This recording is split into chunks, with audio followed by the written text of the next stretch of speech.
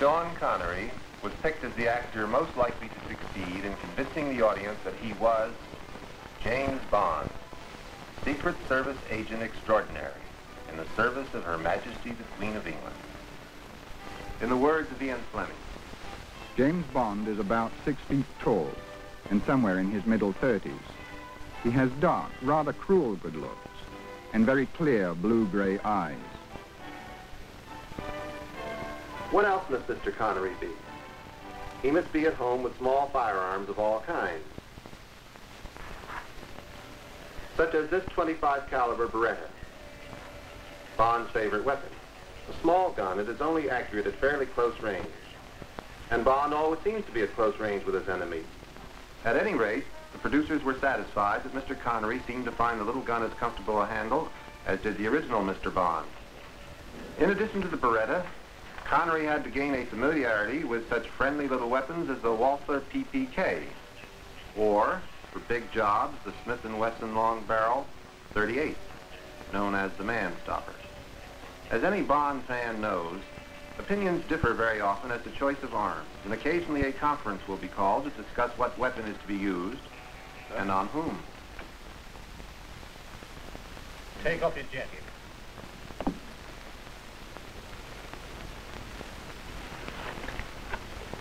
Give me your gun. Yes, I thought so. This Beretta again. I've told you about this before. You tell him. It's the last time. Nice and light. In a lady's handbag.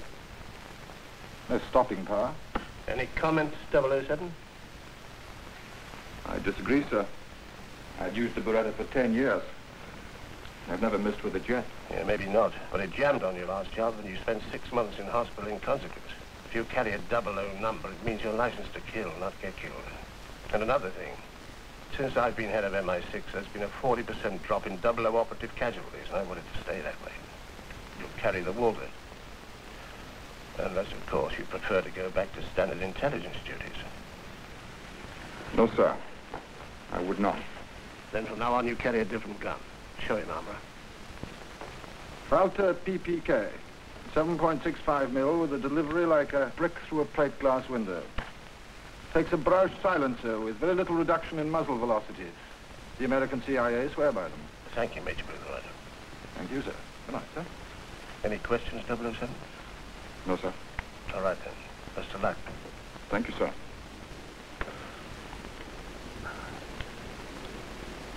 .007? Sir? Just leave the Beretta.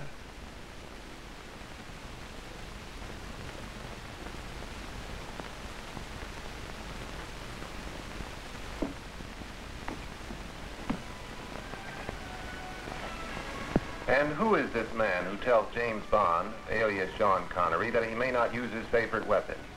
He is, of course, Bond's employer, known only as M.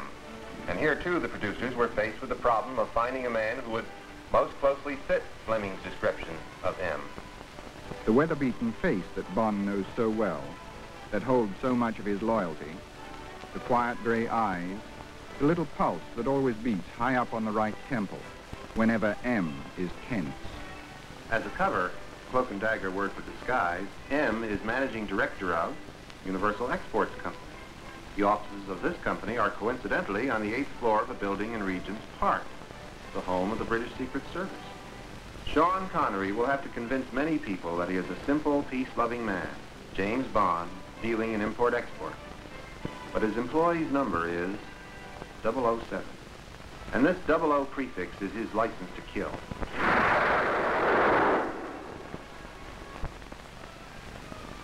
And sometimes silence, especially when it's built into a gun, is the better part of being a hero. Of course, Mr. Connery, as James Bond, does meet a few people he doesn't kill, although he may come very close if provoked.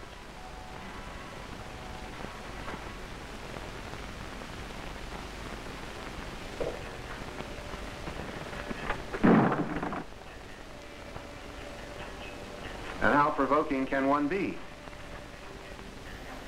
James Bond, as all Bond fans know, often finds himself in some of the biggest gambling casinos, coolly and nonchalantly playing for fantastically high stakes.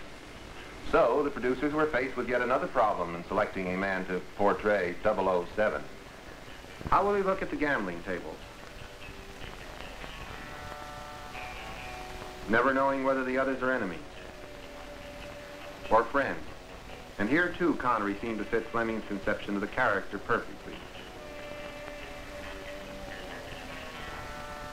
But friends must not keep Mr. Connery from his work. James Bond's loyal fans won't like that. Womanizing is one thing. Bond fans want action.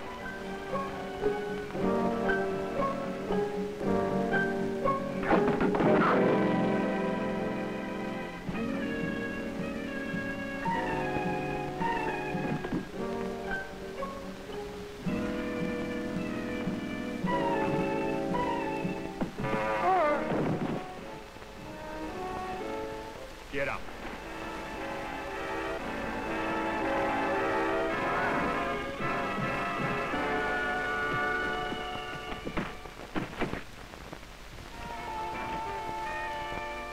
No one will object, however, to an occasional moment of relaxation with one of Bond's favorite drinks, made with impeccable style, vodka, and a twist of lemon.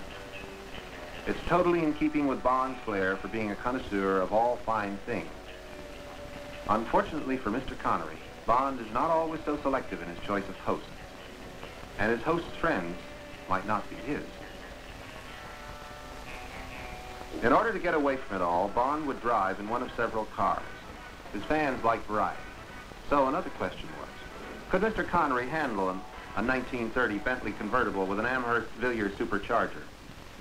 And could he make a racing change from third to second in an Aston Martin DB3? And how well could he drift this otherwise dignified 3.4 sedan around the fast bend? Well, as any Bond fan can see, Mr. Connery does very well. This time in a 1.6-liter roadster. Driving this car, James Bond has two reasons for wanting to make fast time. One is that armored hearse chasing. And when you're being chased by an armored hearse, the other reason doesn't matter.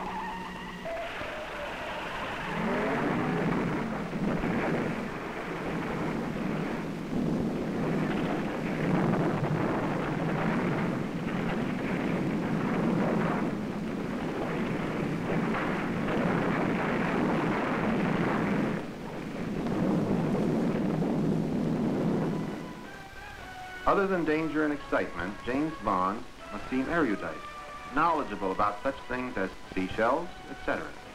But one thing Mr. Connery can look forward to, the expected ending to any James Bond adventure, the warmth and comfort of friendly surroundings, a well-deserved rest. We have seen a few of the problems Sean Connery faces in bringing to life the many-sided character of James Bond, Secret Service agent in the best cloak and dagger tradition. Here, on the set of Dr. No, Connery discusses with Ian Fleming some of the finer points of secret servicing, a topic Fleming is well equipped to discuss. Many of James Bond's experiences have some basis in fact, facts that Fleming came across while serving as assistant to Britain's Director of Naval Intelligence during World War II, and which he has used to embroider the exciting adventures of Secret Agent 007, James Bond.